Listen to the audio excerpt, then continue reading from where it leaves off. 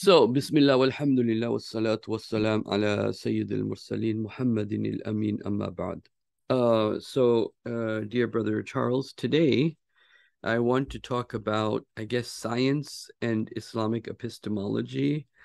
And the way I would like to start off is to share with you what we learned in terms of our teachers, our tradition, particularly in the Indian subcontinent, how the scholars looked at the subject of science and how they understood it in terms of its unfolding to the world. So, Bismillah. Okay, so the first thing is, let me just discuss with you what Iqbal says. Iqbal, who is the teacher, by the way, of Muhammad Asad. So that just to put a context of who he is. Iqbal was the par excellence intellectual of the Muslims of the Indian subcontinent. Right. And so what Iqbal basically describes is, he says that the Western civilization has two parts. There's the dazzling exterior, which is their culture, their entertainment, their art, their culture.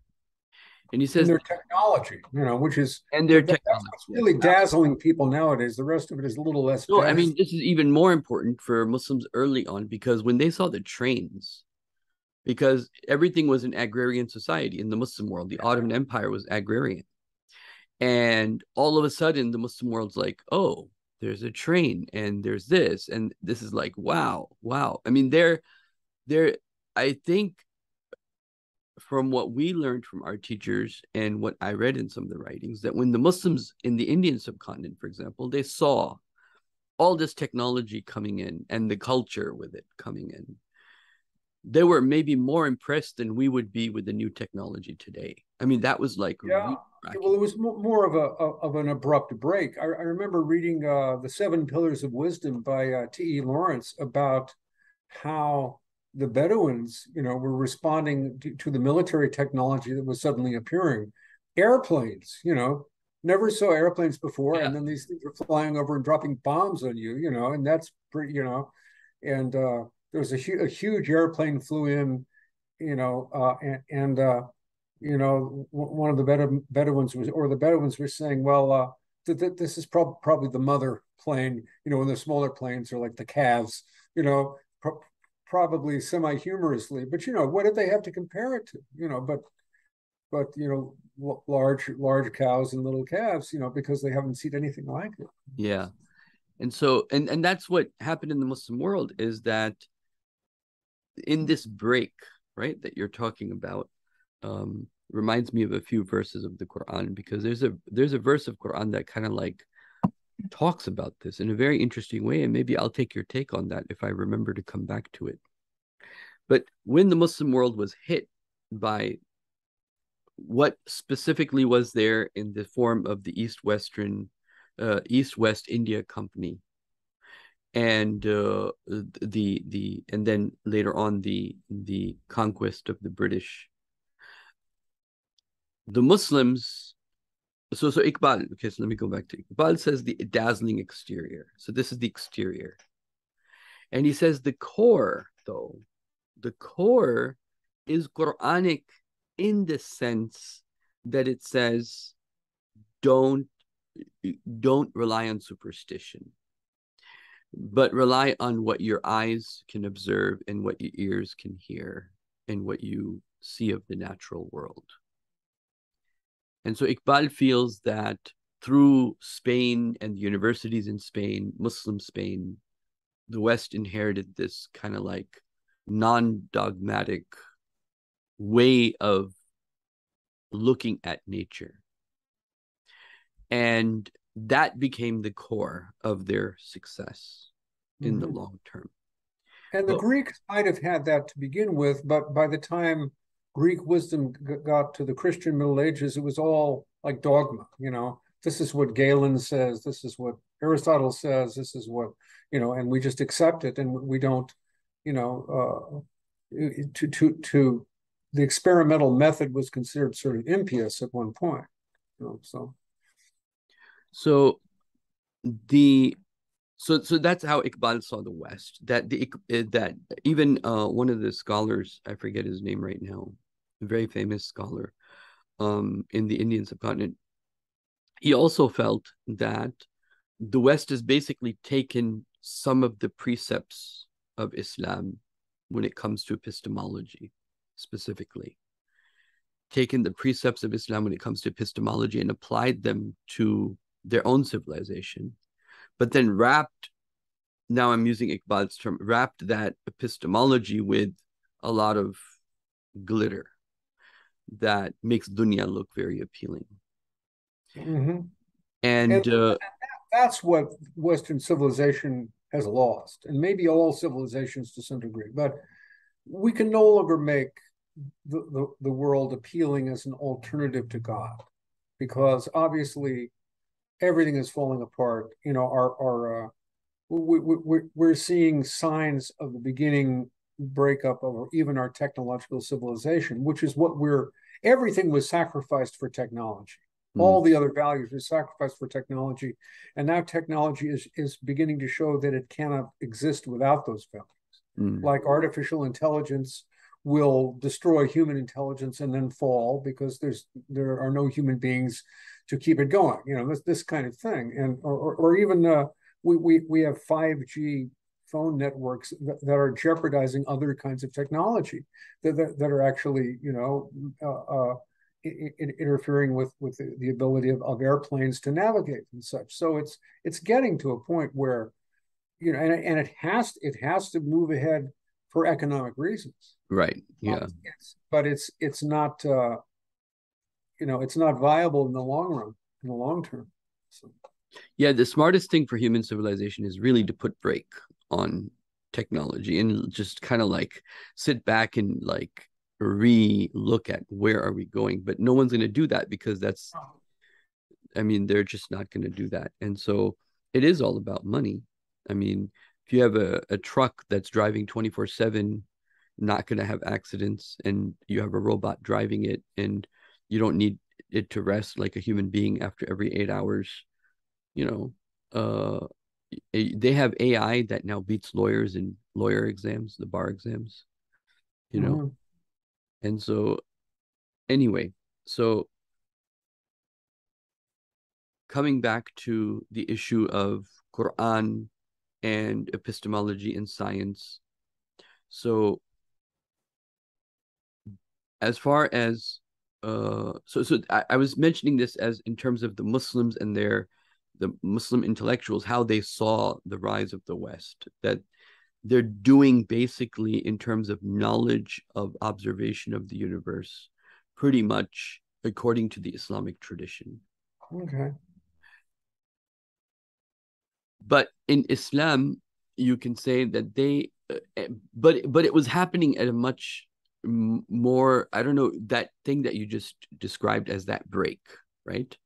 Mm-hmm. Where it was more about domination, maybe technology specifically for domination over the earth. Yeah, domination of nature. I mean, the idea, medieval Christianity had the idea of the signs of the forms of nature as the signs of God. That was all there. It's even in St. Paul's epistles.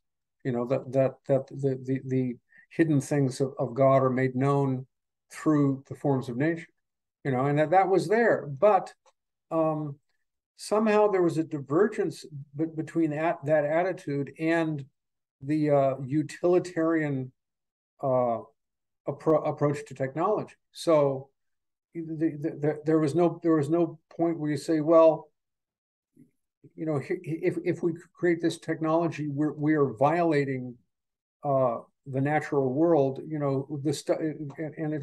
Our study of the natural world is what gave us an understanding of the natural laws that allowed us to create this technology, and then we're going to go around and violate the very laws by which this technology was made. This is not a good idea. That's actually a very, very important point you just mentioned. that we first got into this to learn about nature, right? That's and what now we're trying to change nature itself. Right. The old name for science in the West was natural philosophy. That's precisely what it was. And you know, the study of nature, study of science was the study of nature, and then secondarily, we see how some of the operations of nature work, and we can develop a technology based upon that. But now technology is like a world unto itself, which is supposedly, which is all a delusion ultimately, but supposedly will allow us to forget nature completely and just live in a world of technology, like a metaverse, you know. And that's lethal. You know, that's the beginning of the end once you start to say that. So this verse is very important in this subject. Ayah number 53 of Surah Al-Fussilat. Many scholars, particularly again in the Indian subcontinent, they pointed to this verse as the phenomenon that is unfolding in terms of knowledge. So Allah subhanahu wa ta'ala says, "Sanurihim ayatina," we will soon show them. This scene that comes before the first word, the sanurihim, soon we will show them ayatina, our signs, is a process in the future that's unfolding, meaning it's in a part of Islamic epistemology. Yeah. We will So show them will show, it's talking about a future time. Yeah. So nurihim ayatina, our signs, fil afaq, in the horizons. Wa fi anfusihim, and in themselves. Hatta, until yatabayyana, it is absolutely 100% clear, anna lahum, yatabayyana lahum, it is made clear to them, annahu al-haq, that this is the truth. Now, there are a few important, interesting points. Sanurihim, we will show them, meaning not the Muslims. And because then if it was Muslims, it would say sanurikum, we will show you. Mm-hmm. So the really big signs come towards the end, where in another surah, Allah subhanahu wa ta'ala, which is interesting, if you look at the name of the surah, it'll shed light into how it's interesting, because it's called Surah Rum, the Romans, and Allah subhanahu wa ta'ala uses these words for them on the same subject that we were talking about. يَعْلَمُونَ ظَاهِرًا مِنَ الْحَيَاةِ الدُّنْيَا. So this is talking about the Byzantine and that the Roman, you can say, civilization, or يَعْلَمُونَ ظَاهِرًا مِنَ الْحَيَاةِ الدُّنْيا. They know of the outer aspects, the obvious, the outward aspects of the dunya. وَهُمْ, and they are عَنِ الْآخِرَةِ هُمْ غَافِلُونَ, but they're heedless of the hereafter till now. And then the next verse, if you أَلَمْ يَتَفَكَّرُوا فِي أَنفُسِهِمْ, do they not ponder upon their own creation? مَا خَلَقَ اللَّهُ السَّمَاوَاتِ وَالْأَرْضِ وَمَا بَيْنَهُمَا إِلَّا بِالْحَقِّ, and whatever Allah has created in the heavens and the earth, and what is in between, except in truth. So this similar, but the point I was making was, many of the scholars said that it was destined for the West in this case, particularly when he added with Surah Rum, and it's talking about the Romans, that they would discover many of the signs of Allah subhanahu wa ta'ala, and it's destined. And I'll share with you why they say this, meaning what's really behind it. حَتَّى يَتَبَيَّنَ لَهُمْ أَنَّهُ الْحَقِّ, until it is absolutely clear to them that this is the truth. Meaning Quran will unfold itself over time, till the point that it becomes absolutely clear that this is the book of Allah subhanahu wa ta'ala, for those people that are willing to engage the book of Allah and His creation. So the way, for example, Dr. Islam rahmatullah alayhi would put it to us is that there can be no gap between the word of Allah and the work of Allah, meaning they have to be in harmony. You know, that's what St. Thomas Aquinas said. Truth is one. You know, it's a basic principle of scholastic philosophy. And, you know, it's true that in the West, now, of course, the Byzantines had a great sense of the hereafter. But what happened is, you know, in Western civilization, including undoubtedly in Byzantium, there began to be a split between the understanding of, you know, the signs on the horizons and the signs in the soul, which pertained to the hereafter. And this only just grew and grew and grew until what you had in the West is, of course, the Renaissance. And the Renaissance is the point where there was a real break between the drive to understand nature and how it worked and the understanding of God, spirituality, and the hereafter. There was a split.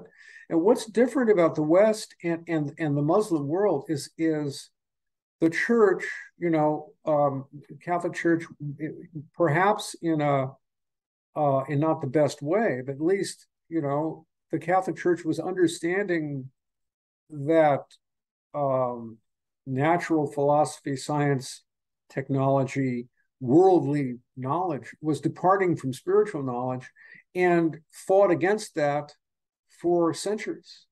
And so in the Catholic popes, for example, you have writings which show a very clear understanding of the problem with a material or a scientific knowledge separated from spiritual knowledge. What they were unable to do is really unite them. Again, they had simply, said, we believe in spiritual knowledge, and this material knowledge is becoming evil, and so we reject it. But they were unable to bring them together again. At least they recognized the problem, and they were fighting a rear guard action against materialism for centuries. Whereas, what the West had done with materialism broke in on Islam, so abruptly, like with Napoleon, when Napoleon conquered Egypt, a total break, that was, and then I think the only real, and that was the beginning of European colonialism, in the Muslim world, and the only thing that's, I think, been a comparable shock is something like the internet. You're living in a society which has only books, and maybe there's a little radio and television, but it's mostly a society that is literate, and then suddenly you have the internet, and you have the availability of pornography to anyone who wants it. I mean, what a shock. Whereas this was building up in the West, we were creating it. It was building up slowly. We were able to criticize it as it was developing, but on the other hand, we became numb to it, so we didn't see how terrible it was. Both of those were going on, but at least it was a more gradual process because we were creating it. But now, what has been created, scientifically in the West has been inherited by the whole world, and you have societies that did not participate in the creation of it. Suddenly, it's dumped on them, and the situation is incredibly shocking and destabilizing. Mm-hmm. So part of this, from what some of the scholars said, is that this was important in this sense, in terms of knowing the truth, is that when this knowledge in what came, I don't know if you want to call it secular knowledge or how we want to. That's good enough. Yeah, secular. When this came in, it made one thing clear. So the way Iqbal sees it is that while it is taking us away from religion, but there is another aspect that's bringing humanity closer. And he said, well, at least we now know that the moon isn't God, and there's no question that these planets. So, you've come to La ilaha because of where humanity, it's fate and science. Fate and science brought humanity to La ilaha. And as these signs continue to exfoliate, they will take us to illallah. Well, hopefully, and I wish I personally knew more about the steps that are being taken in that direction now. One is, I think now what's happening. So I was saying what they said, right? So this is Iqbal speaking in the 1930s. Yes. Now what I see is that it's all the whole. It's no longer the same epistemology.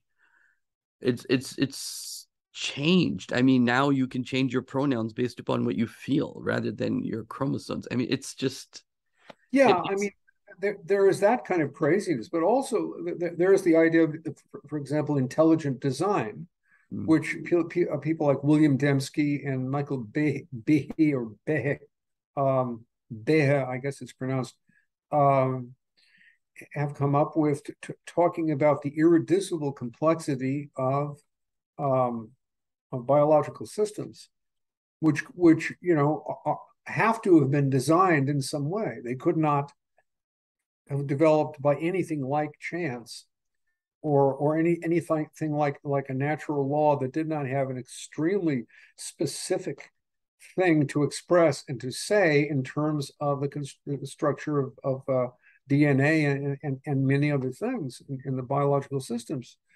And looking at biological systems in terms of information theory, you begin to see this is designed. This is not anything but designed. And then the question comes, who designed it? Well, the UFO believers say, well, it was designed by the UFO aliens. That's the UFO belief that's coming in to try to obscure and counter what the intelligent design researchers have discovered. Oh, well, we're simply a genetic experiment by the UFO aliens. And then the question is, well, but who designed them, and who designed the ones who designed them? And so this in no way gets rid of what is a mystery in strictly materialistic terms of how this design happened.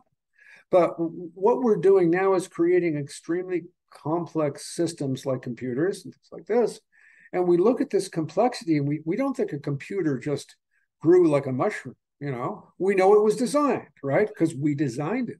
And then we look at DNA, and we're already, talking about ways to use DNA in computing, right? We're looking at DNA. Well, somebody designed this because it has every sign of this. And so I notice people that claim to be materialists and to not believe in God will still unthinkingly use the term, well, the human body is designed to do da da da. Well, yeah, like okay. solar system, Yeah, so who designed it? So when you start to look at material structures in terms of information, that's the point where you're beginning to say, well, that the universe is a book. Who wrote the book? I mean, that's so in line with Islamic conceptions and metaphysics. The idea of the mother of the book. Perhaps the mother of the book is actually the universe considered as information. And an edited version of that, in the Arab tongue, the clear Arab tongue, is the Quran, the book we know. But the mother of the book is the totality of information out of which reality is formed. And physics are getting to the point where they're looking at subatomic particles and such, and they're saying, we're not talking about actually pieces of stuff anymore. We're talking about items of information. And so if matter, if reduced to its simpler or more elemental level, is actually nothing but information, then we must ask, where did this information come from? Information is specific.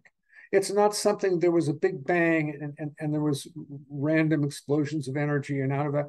No, it's very specific. And the specific aspect of it is seen to go back. And it happens to go from simple to more complex, right? So from atoms to molecules to organic to, from non-living to living, right? So it's just like jumping to more complexity.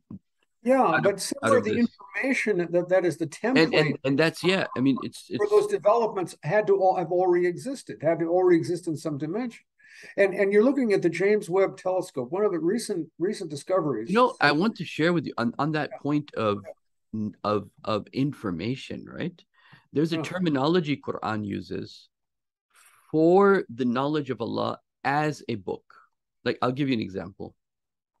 So this idea of that Allah subhanahu wa ta'ala has everything recorded in a book, Like I'll give you one example in Quran that some scholars have debated over this issue, but Allahumma salli ala Muhammad. Yeah, I think it's here. Uh,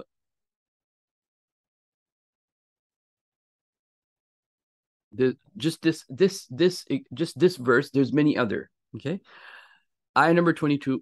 ما أصاب من مصيبة في الأرض ولا في أنفسكم. There's no difficulty that comes over you as humanity over the earth.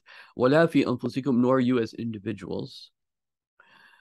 إلا في كتاب من قبل أن نبرأها, except it's in a book before it happens. Now over here, it's not referring to Lawh al-Mahfuz, the mother book that you were referring to.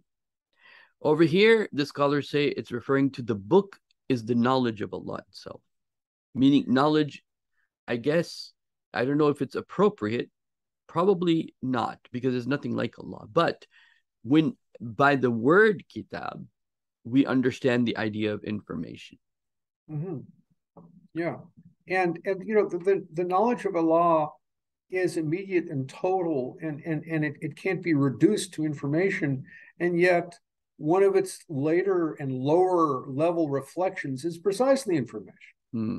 You know, I mean, you have, if we look at existence hierarchically, you know, then when we can understand that, you know, you can reduce matter to information, and then information comes from kun, you know, Good. you know, let it be, and the knowledge of Allah is higher than information because it is one with His essence. It's not just something, you know, information He's collected. You know, it's information or knowledge that He is. If He is knowledge, then He, you know, that's far beyond information. Yet all information must come from it. All primary information that we're beginning to see is behind, you know, subatomic particles and material, you know, objects. So talking about kun, this verse of the Quran, إنما أمره, his command is إذا أراد شيئا, that when he wills something, he says to it be, and it is. Scholars have discussed this in many different ways, but one of the interesting points that caught my attention is he says to it. Yes. That caught my attention too, as if it already existed before. As if it already exists. Yeah, right.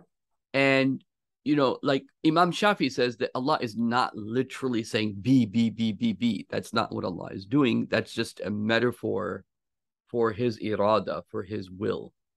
Mm-hmm. And anyway, so that's a long discussion. But yeah, I mean, absolutely. So, you know, Allah subhanahu wa ta'ala, when we say He knows everything, this is a whole different level of knowing, in a sense that now you're saying, which is a very interesting point, that as we look at the universe, it's like everything is like the DNA, right? It's like everything has in it information, and that can only be by design. Yeah, it can only be by design. But yet we do not say, well, Allah possesses the biggest database in existence, and you know, and He consults that when He wants to create something. It's beyond this. Yeah. You know, I mean, because he is His knowledge of Himself. There's no separation between His being and His self-knowledge. Mm-hmm. And so you have to understand that level when you're talking about real knowledge. But then everything has echoes. Everything, you know, has reverberations on lower levels, and at one point it does get down to what science can determine is actual information, and you know, by design. So and you know, those links, science is just at the edge of being able to talk, at least talk about those links between what is beyond information and the actual creation of information, you know, or the manifestation of information. I'd like to know more about that research. You know, there was a great video about that on YouTube, which I recently went back to look for. I couldn't find it. But. So one of the things the scholars, they said, is that in the time of the Prophet, when somebody heard the Quran, it was the linguistic miracle that was the most immediate to its listeners. That when somebody heard the Quran, they were like, wow. Today, if you try to study the linguistics of Quran, you can appreciate it, but still not like somebody from that time. Plus, that takes a lot of time and effort, and Yeah. a lot of. It's very hard to get to that point where you're like, wow, wowed by the literary aspect of the Quran. Other than, of course, the recitation. That Yeah, and I don't know Arabic, and the only recitation of the Quran I do, uh, daily is the Surah Al-Waqiah, yeah. and but it's as a poet, every once in a while I suddenly hear the poetic values of it, and I say this is amazing. I mean, it has so many. It is so profound and so well expressed in poetic terms. I've heard people say, well, it's a kind of a rhymed prose. No, it's a lot better than that. And sometimes when I've been reading poetry or reciting poetry, and then the time comes for me to do my weird, and I do, recite the Surah Al-Waqiah, I'll suddenly hear it on a deeper level. I said, this is magnificent, And I don't even know Arabic. I don't know what the words mean, but just talking about the auditory quality of it. So some of the scholars explained it this way, that in the time of Moses, the biggest art was magic. So he brought magic against magic. And then Isa والسلام, the biggest art in his time was healing. So he brought healing as the biggest miracle. And then, of course, Quran being against poetry. But then it's converting into, meaning the Quran itself as a book of knowledge is for this world that was going to be created. Today, I was talking to one brother, Imam Isa Woods, very interesting brother. May Allah bless him. He said something very interesting. He said that, he feels when he's reading Quran that the Quran is almost talking to the world that we live in. First of all, because this is the largest population of Muslims that ever existed. So the Quran has to have come down very relevant to a time where where humanity would be so much and Muslims would be so much. There's never been so many Muslims on earth. So, he's saying when the Quran says, Ya Yuhan Nas, this is like, oh, mankind, right? Or, oh, Muslims. This is like the first time that there's been so many Muslims. But I just thought that comment of his was interesting. But this change from, or this, so when you look at Islamic, when you look at in terms of what Muslims considered the standard by which they would see the truth over time. So in the beginning, it was linguistics. Then in the first few centuries, like up till a little bit after the time of Imam Ghazali, so we're talking about 6, 7 centuries, if you read the literature, it seems like the standard was Allah gave the Prophet the victory and Islam spread everywhere. This was like a magnificent phenomenon that happened in front of their eyes. That how Islam spread in such a short time. And then after that, Islam exerted a certain power, a certain hegemony, which were for them, like Imam Ghazali writes this in his book. He says, look, the Prophet was giving victory, right? Like all the odds were against him and he still had victory. So that kind of like became a big point of like, this is the truth. Why is it the truth? Yeah, and the ayat of the Quran would be heard as power, Allahu Akbar, right? That's Exactly. Not necessarily the subtleties for everyone of what is actually being said, but the very fact that this book and through the prophet who brought it carried the in its essence carried the power to produce this vast expansion of the Islamic world. And so Iqbal says this, is that people had enough time to experience God, because the Sheikh says, okay, start praying. So it wasn't an intellectual endeavor. It was a spiritual endeavor. And so the person has much more time, and he starts his dhikr and he starts reading Quran, and he's doing it every day for the next 3, 4, 5 years. And finally he has a religious experience. And this religious experience was really one of the fortes that Imam Ghazali came to, right? That it is not the sense data, it is your experience of knowing the truth, this ma'rifah. And Yeah, so it's not even a lot of the intellectual subtleties, which may, suggest the existence of Marifah, but they're not the thing itself. They're echoes. yeah. And so Iqbal is saying that, so in the beginning it was linguistics, then it was the victory of the Prophet, then it was a process by which there were people in society, enough people in society, that went through the process of experiencing the unseen, experiencing Allah, experiencing the Prophet in their dreams, experiencing miracles even. And it was not uncommon, because they had, today a sheikh, one of the differences between today's sheikhs and before is that they were very strict, and they were very much like, okay, what do you know? Do you already know your fara'id? Do you already know your compulsory obligatory Islam? Are you reading Quran every day? Okay, you're already reading. Okay, now I'll take bay'ah from you, right? Now you're ready to go on a journey to know Allah subhanahu wa ta'ala. So now you had people in society, in every city, in every village, there was a concept of there are certain people that are close to Allah, and those people became proof of Islam's truth, in a sense.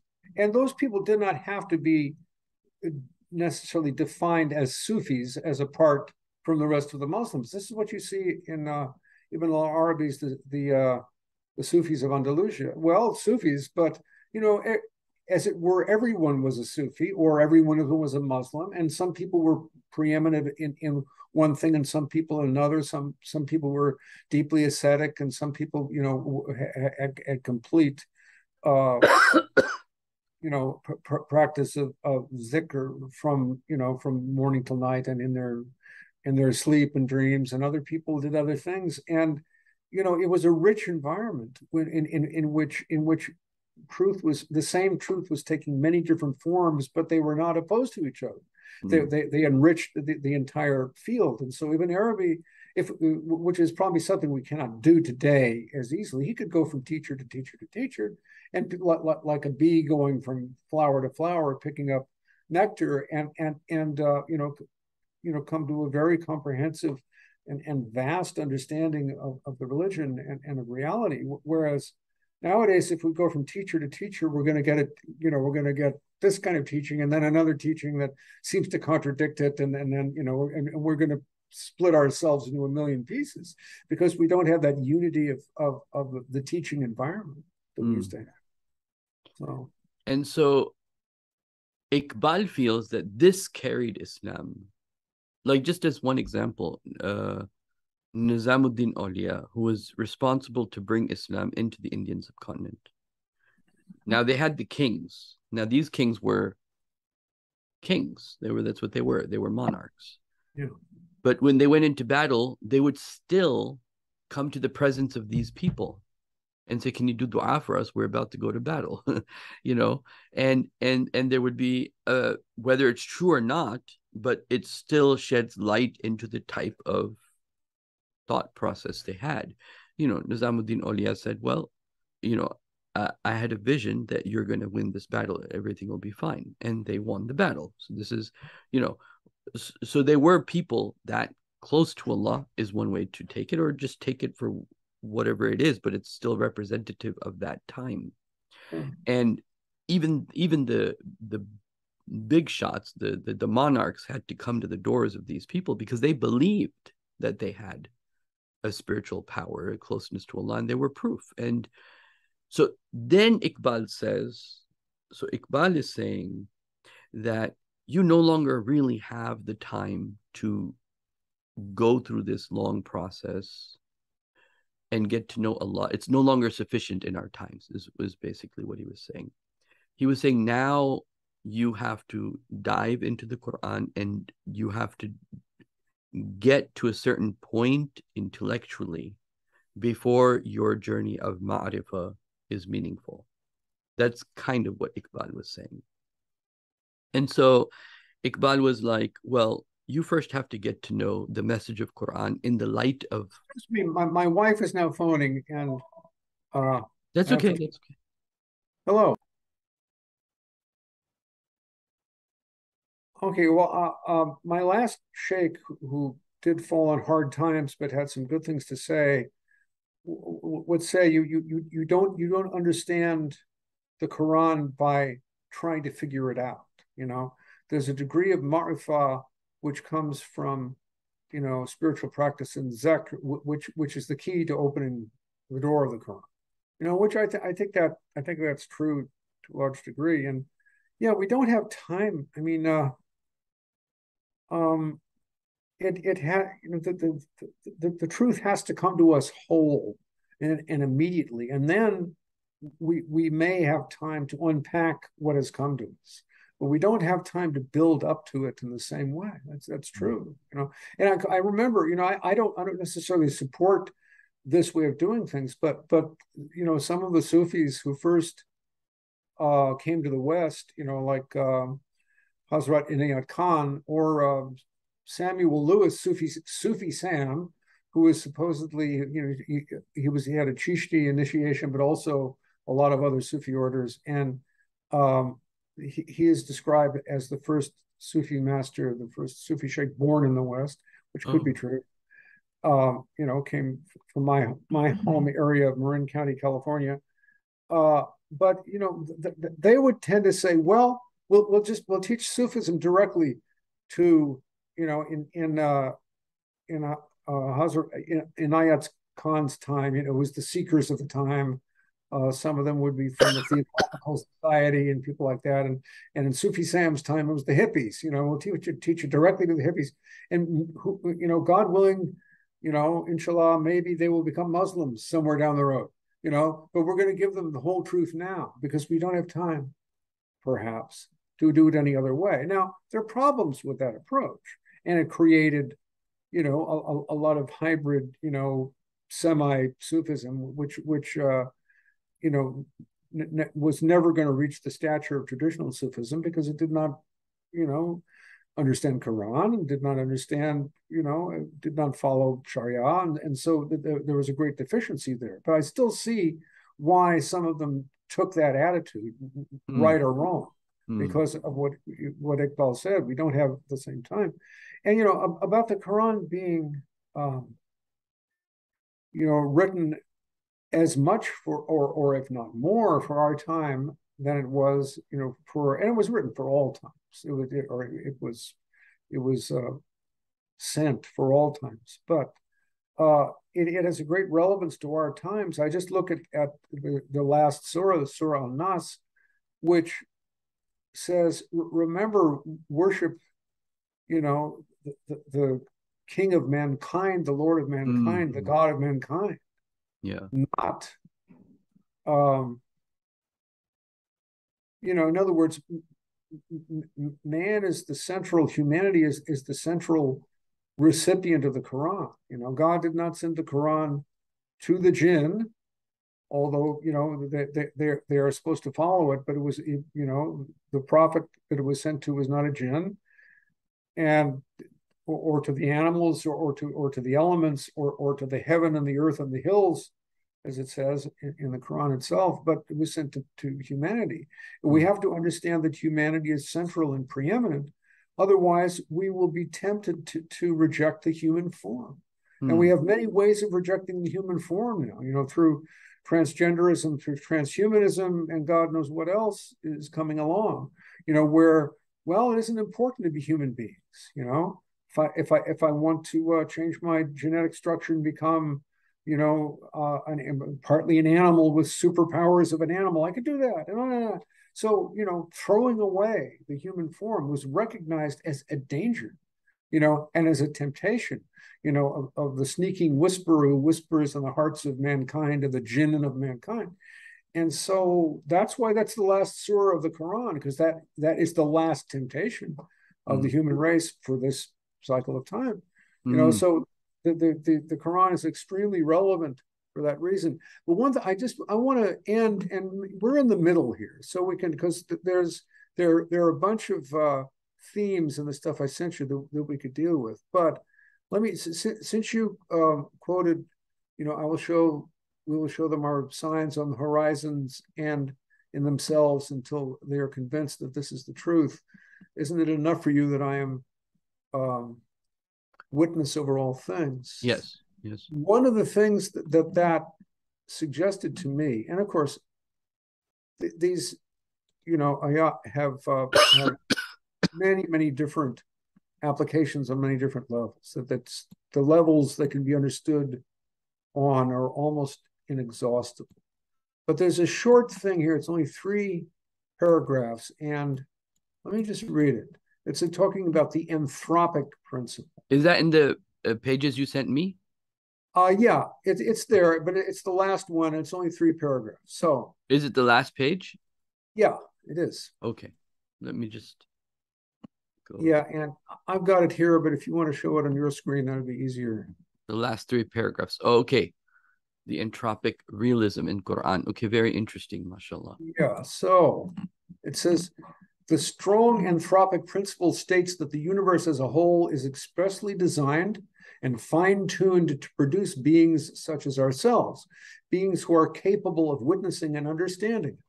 Isn't that strange? The universe, produces, ultimately a being who can see it as a universe. An animal doesn't see it as a universe. He sees just his part of it and things he needs to know to survive, and to, like many of us, that's right, to only see it that way. But the human being is capable at our best of seeing it as a cosmos, as a complete order, So producing beings capable of witnessing and understanding it. This principle, however, begs the question, if the human mind is designed to know the universe, how can we be sure that the universe is not simply a creation or a figment of that mind? If the brain can be shown to be the medium of all experience, everything goes through our brain, or is in some cases produced by our brain, based upon, we expect to see something and then we see it. And there's been a lot of experiments on that, this kind of thing. How can we be sure that the universe is not just a figment of that mind? If the brain can be known to be the medium of all experience, how can we be sure that the world around us is not simply a phantom of that brain? And that's one of the things that science, as it goes crazy in the West and now elsewhere, is beginning to say, that there is no actual reality, that everything is a phantom of our consciousness. We're living in a simulation, or, human consciousness has a magical way of changing reality on the quantum level, and all these things, which really have been those are ideas that have been well criticized by people like Wolfgang Smith, if anybody wants to check what he's doing on the web. But anyway, there's that tendency of saying, there are no real signs on the horizons. It's only us. There are signs in us, but whatever our consciousness is determinative of everything, and everything out there, it can't even be proved to exist, which is incredibly destructive to both religion and society and human relations and everything else you can imagine, to think of things that way, because it makes everybody meaningless, a little god, which is really bad. That too. Yes, everyone becomes a little god, and the whole purpose of existence is meaningless. It's meaningless, right? But on the other hand, we have infinite power, except we don't seem to be able to use it very well. But if we could only figure out how we could create, reality just the way God, is supposed to have done, then we'll be in great shape. But we never quite seem to get there. So anyway, it says, this question, which is being, quote, seriously posed today by certain mentally imbalanced individuals, including scientists, is easily dealt with. To say brain is to say physical object. If the brain is a physical object, a component of the physical body, then the physical body is real. If the physical body inhabits a universe of physical objects, then the physical universe is real. The physical brain can no more be a mental projection of itself than a rock can be its own creator. On the other hand, this physical universe can never be proved to have existence apart from our consciousness of it. This, however, does not indicate that our consciousness creates it, only that consciousness and its physical object, which are never found apart, are the polarized manifestations of a greater reality. So the physical object is signs on the horizons. Consciousness is the signs in ourselves. Yes. And the greater reality is Allah, who is the witness over all things, over both. In the words of Allah as recounted in the Holy Quran, we shall show them our signs on the horizons, the outer world, and within themselves, until they are assured that this is the truth. Doth not thy Lord suffice thee, since he is over all things the witness? Man does not create the universe via mental causality, nor does the universe create him via physical causality. Allah, as the witness over both, creates both, as Plotinus would say in his Enneads, by contemplating them. Plotinus said, the one, manifests the universe by contemplating the potential of that universe within it, something like that. As Frithjof Schuon succinctly puts it, the world may be a dream, or as we would say today, a simulation, but it is not my dream. And that's the metaphysic I get from those verses, and that's that's essentially anthropic realism. We in the universe are perfectly matched. And traditionally it's said we're the microcosm of the macrocosm. Everything that's in the universe in the large sense, expanded in everything, is also hidden within us. That's why we say that the human being alone is created on all the names of God. All the names of Allah are manifest in the human form. That's what it means to say we possess the trust, the amana, all form, and animals are, like, let's say each animal is one name of Allah, or each angel is one name of Allah. What's interesting here, in Genesis, in the Old Testament, it said Adam named the animals, whereas in the Quran it says, if you want to read it that way, Adam named the angels, told the angels their names. So these are strictly equivalent. And they're saying the same thing on different levels. The connection is, strangely enough, is like Native American spirituality, where the animals are considered almost to be as angels. That they are beings who exist beyond humanity, and they were created before humanity, and so they become messengers of the Great Spirit to humanity. This is what, the animals or the animal spirits are seen as in a lot of Native American religion. And that's pretty much what the Quran is saying. Quran also says something that any you would think came from a Native American source, that whatever, flies on wings or walks on 2 feet or on 4 feet, these are peoples just like you.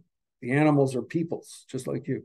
That's what, if you show that quote to anyone and say where that come from, they'd say it came from the Lakota Indians. Well, it came from the Quran. So yeah, that's right. MashaAllah. Well, I do have to go, but we can, if you want to just not read 24 pages, but just look at that second, because the first section about natural law in the Quran is just saying, I could deal with that pretty easily. It's just saying, there is natural law in the Quran. The Quran talks about natural law. And so the Asherite idea which is also a profound idea on another level, that Allah recreates the universe in each instant on each occasion, does not negate the idea of natural law. It's so I'm talking about that. But the second thing is tafsir of the natural world, and you can just read the section headings and get an idea of what I see the Quran is saying about the natural world, because the natural world, what is said about the natural world, the Quran is the basis of all science, because our understanding of the natural world is where science comes from. We forgot that. We think that technology is a kind of nature unto itself, a second nature, and we don't even have to refer to nature anymore. We may control it, or we may worry that it's getting out of control, but we don't look at it in the same way as saying these are the signs of Allah in the terrestrial world. And so the natural laws that we see within the natural world are also saying something about their creator. We don't see it that way anymore. Yeah, we don't. Yeah.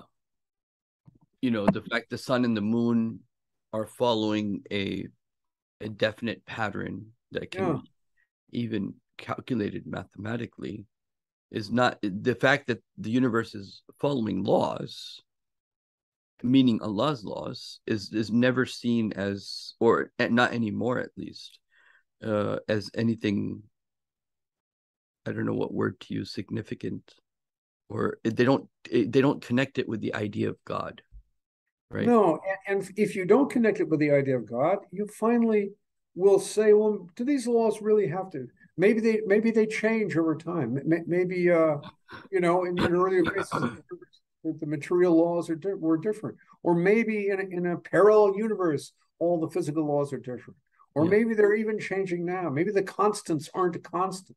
The speed of light may change, or the Planck distance, whatever the constants are, may change. And so what you have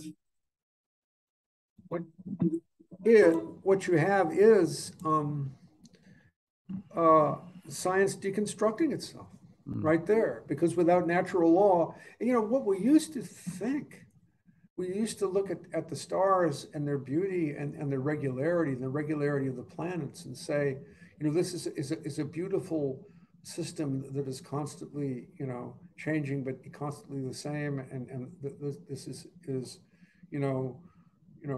shows forth the wisdom and the power, and the mercy of Allah. We would see that. We look up, and now, when we think of the universe, I look at YouTube, and everything is saying James Webb Telescope has made a terrifying discovery of a huge disaster happening in space, and it could affect us. Oh my God, and we're afraid of the universe now. We used to consider it to be, the beautiful articulated system, of order and beauty in which Allah has placed us. And now we think it's our enemy, and if there's a gamma ray burst or a nearby, supernova, we're toast, and it can happen. And here comes the asteroid to destroy us like we deserve, and so the whole feeling in a very short time of what the cosmos has changed, and we're afraid of it,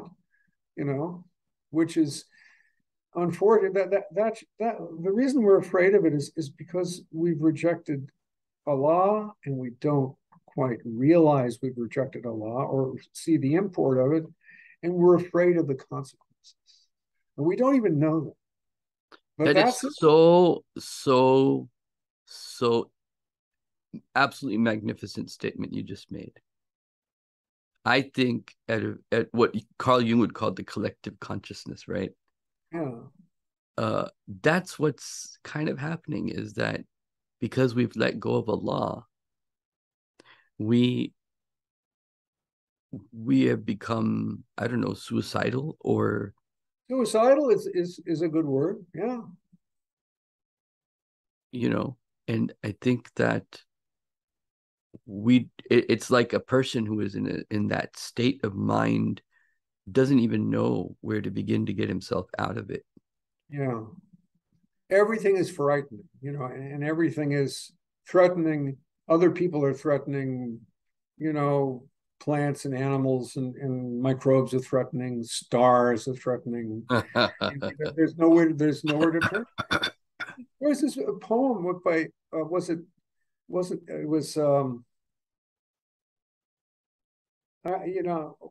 why don't I remember her name? She's a very famous poet, but she has this line, God's in his heaven, all's right with the world, which in recent years, perhaps legitimately, has been seen as a kind of a Pollyanna attitude, as if God is simply going to be totally indulgent to whatever we want to do.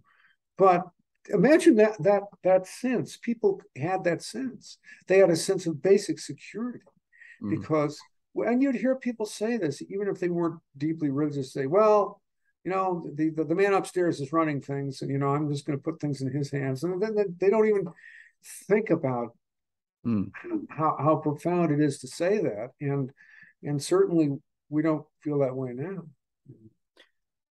So just going back before we wrap up for today, because I know you have to go. So in the beginning, it was the Quran, the linguistics, and then at the collective conscious level in the Muslim world, it became like, well, the Prophet got his victory that he was promised. And then it was the awliya Allah. But in this whole time period, discovery of nature and what I guess Kant called the moral law within, right? People were more aware of this fitrah, that there is something in me that says this is right and this is wrong. And looking at nature and the creation of Allah. And Muslims, they couldn't even imagine looking at the sky and thinking of anything other than Allah, right? And so now, boom, technology comes in, questions God, generation after generation, and we're talking about almost 300 years of that question mark on God, and here we are in that suicidal state that you were mentioning.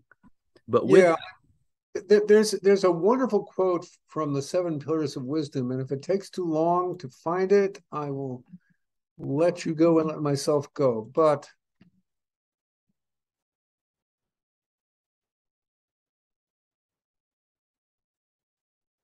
let me see. This is a quote, which would be nice to end with, because it speaks to what we're saying. It's by T.E. Lawrence of Arabia, from his book The Seven Pillars of Wisdom, and he and some of his Bedouin companions at arms are resting at night, looking up at the sky in the desert, and it goes like this: Nasir, who's the Sharif of Medina, rolled over on his back with my glasses, with his binoculars, and began to study the stars, counting aloud first one group and then another, crying out with surprise at discovering little lights not noticed by his unaided eye. Auda set us on to talk of telescopes, of the great ones, and of how man in 300 years had so far advanced from his first essay, from his first attempt, that now built glasses as long as a tent through which he counted thousands of unknown stars. We slipped into talk of suns beyond suns, sizes and distances beyond wit. What will now happen with this knowledge? Asked Muhammad. We shall set to, and many learned and some clever men together will make glasses as more powerful than ours than Galileo's. And yet more hundreds of astronomers will distinguish and reckon yet more thousands of now unseen stars, mapping them and giving each one its name. When we see them all, there will be no night in heaven. It just moves me, man. When we see them all, there will be no night in heaven. Why are Westerners always wanting all? Provokingly said Auda. Behind our few stars, we can see God, who is not behind your millions. We want the world to end, Auda, says Lawrence. But that is God's, complains Zah. But how true that is. Auda says, behind our few stars, we can see God, who is not behind your millions. We want the world to end, Auda, says Lawrence. How true. Wow, subhanAllah. And so now when in that age where I was growing up, science and Quran, again, like in the time of the Prophet, where it started out linguistic, now it's Quran and the universe, in a sense. It was a very powerful thing. But I think now Shaitan has thrown a trick out of his bag of tricks, which is to derail science and to derail that connection. Yeah, he used science in the West to derail religion, and now, of course, he's going to derail science as well. You know. SubhanAllah. And so people are now confused. They have no measurement by which they can. There's no epistemology by which you can say. I mean, Quran's the only book that says, look over, I mean, outside itself, right? So like every scripture is like within itself in a sense, but the Quran is like, oh, look at the sun and look at the That's moon. correct. And, That's a very interesting, perspective that I didn't necessarily, come to, but you're entirely right. Yeah. the Quran's like, oh, read your books and read that. And so all these different forms, like that is Quran authenticating an epistemology in a sense. Yeah, yeah. So أَفَلَا يَنْظُرُونَ إِلَى الْإِبِلِ كَيْفَ خُلِقَتْ. Do you not see at the camel how we created it? So there's like this kind of like, there's an authentication that is true. Like you can know something true by that. Yeah, Read and the your stars scriptures. and the winds and the rock strata and all of the natural Yeah. objects that appear in the Quran. I mean, Quran's the only book that's like, you're in it, but it throws you outside it in a sense. It's like, There's a little of that, for example, in the book of Job, where right. It's probably definitely there in the Bible to some degree. I have no doubt because of its origin. but it's not so comprehensive and so upfront, So Okay, well, we can end at, you can have the last word. We can end well, and the we'll continue next week if last Allah. word is I'll see you next week, inshallah. Inshallah, inshallah. Okay, assalamu alaikum. Okay, well, I like him so.